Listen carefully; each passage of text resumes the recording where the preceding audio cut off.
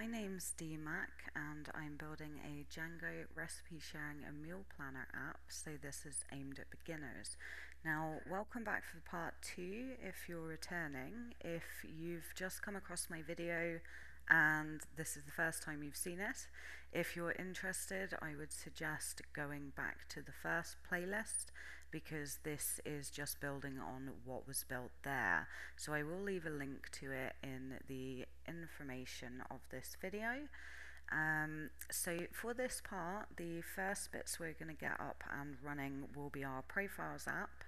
We will then be doing some of the meal planner app, and it will be finished off by our cloud deployment.